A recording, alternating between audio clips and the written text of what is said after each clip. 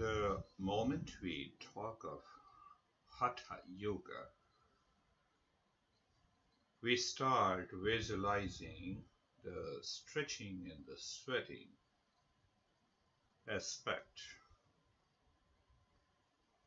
And as we advance into so-called yoga,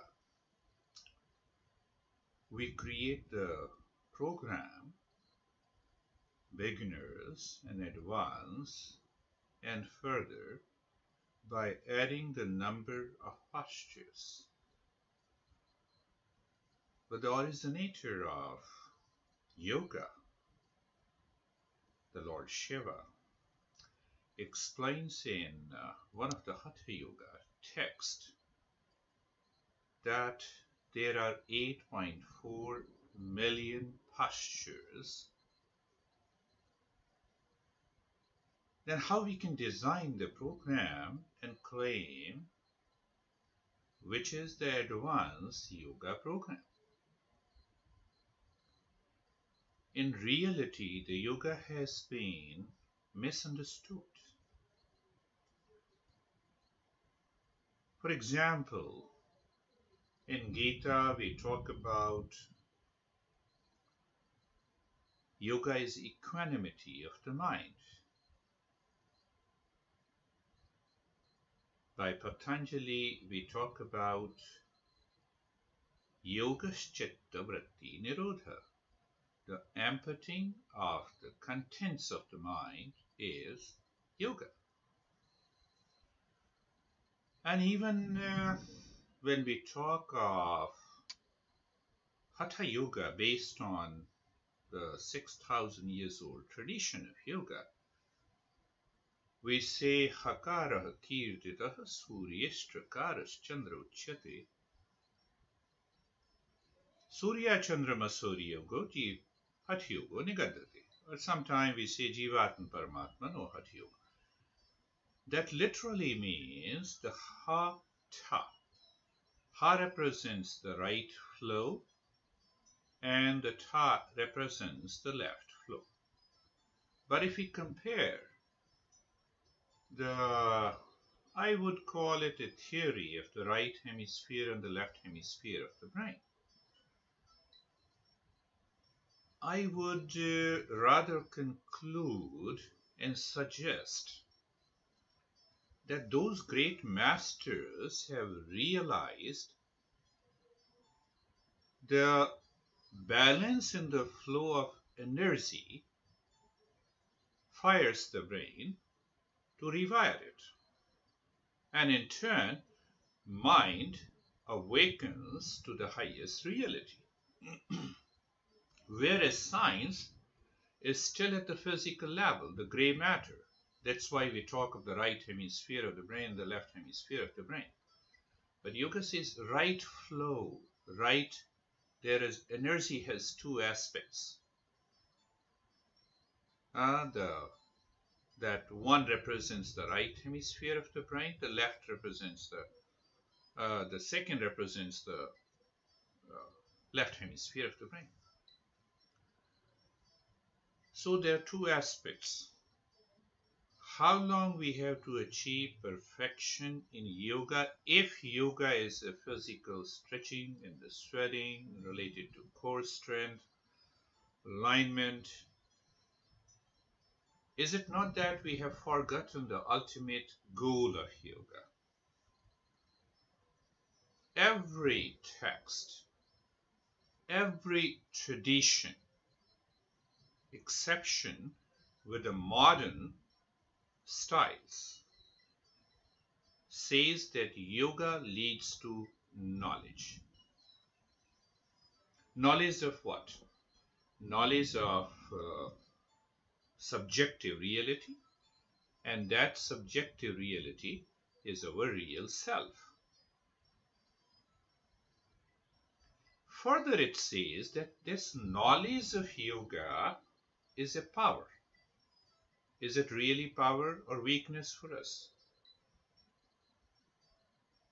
Knowledge, I acquire the knowledge, for example, of a particular gadgets. I get interested then I have a desire to possess it. Is it a weakness or a strength? The second kind of a knowledge, that knowledge is a complete knowledge of ourselves. The complete knowledge inspires us. And what is that complete knowledge? It is about who am I. That is where the journey of yoga begins.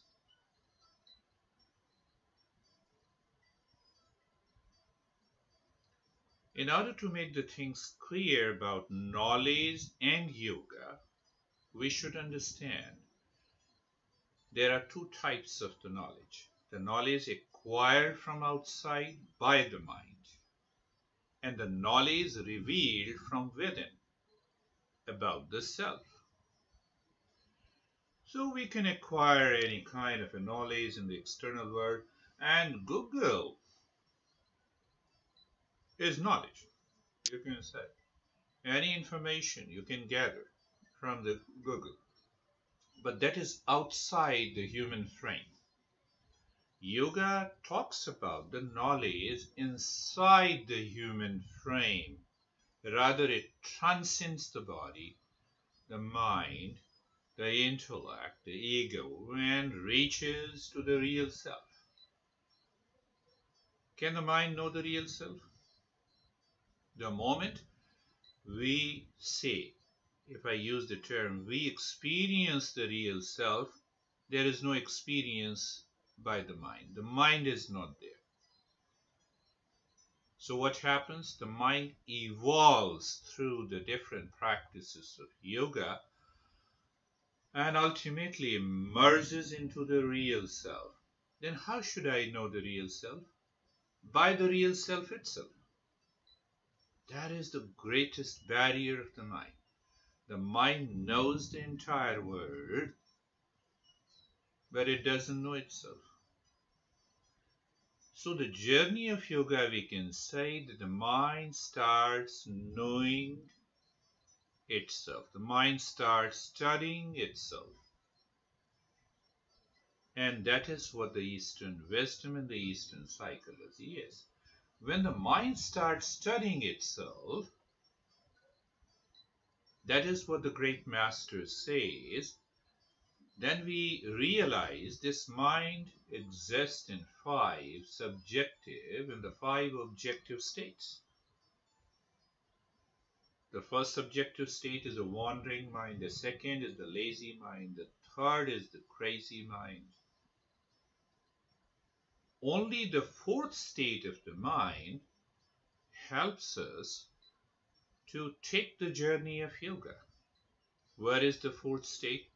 In the 4th state, we are very clear about the goal of our life. Goal of life, not goal in life. Goal in life is about career, money, possessions, and everything of the objective world. But the goal of life, what is that? To know thyself. Who am I? It is the self-discovery. The self-discovery cannot be achieved when the mind is wandering, when the mind is lazy, when the mind is crazy or reacting. That is why the Eastern psychology works on the mind to drop all its objectivity to reach to the empty state of the mind. Once we reach to that empty state of the mind, we also realize that the mind is constantly evolving. Say, for example, in the state of mindfulness, the mind, the awareness and attention remains within. How can you have any kind of a wandering and crazy and the lazy mind when the mind remains aware and attentive deeper within? You cannot take your sense organs inside. So there is a natural state of emptiness. In that state, what the neuroscience says, it fires the brain and rewires. The recent studies suggest that the regular practice of yoga, that is, emptying the contents of the mind, helps us to bring about a change in our attitude, in our behavior, in our personality. It helps in reducing our anxiety, our stress, but that is not the goal. The goal is much deeper and higher, to allow the mind to become a transparent mirror. When it becomes a transparent mirror, there are two expressions. Either it merges, we can say it merges into the highest state of the consciousness. And what is that highest state of the consciousness? It is of the nature of peace, happiness, love, wisdom. It has no opposites. And other masters explain that this mind evolves. So when it evolves, it drops its complementary opposites of likes, dislikes, hate, and love. It stops craving. It knows that everything is within us. So going back and summarizing this episode simply means that yoga is a journey of conscious evolution and a transformation, of which postures are one part of it. Thank you.